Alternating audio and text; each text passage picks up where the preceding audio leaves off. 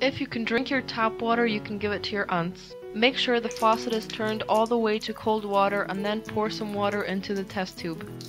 Once you have it, it should look something like that. Then you're going to need some cotton. Get a large enough piece and tear it up if you need it to be smaller. Just try to use the right amount for your test tube size. You don't want it to be too loose because the water might flow out and drown your queen or colony.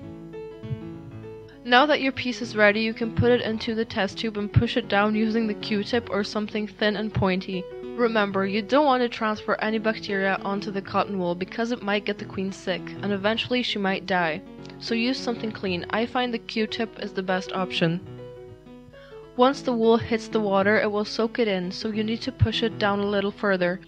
Don't worry if an air bubble forms. Even if you have no air bubbles, over time they will form as the water will be drunk by the queen and the colony. Next, I get some tape because this test tube will be covered by a red filter for a reason. My ant colony is getting low on water in their test tube. Plus, it's getting dirty in their cotton, so I want them to move.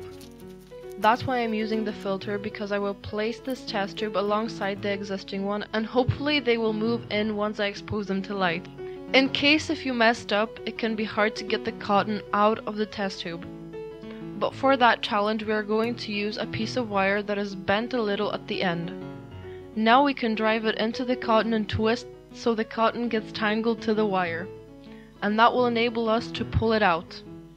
And now you can start over again. Good luck.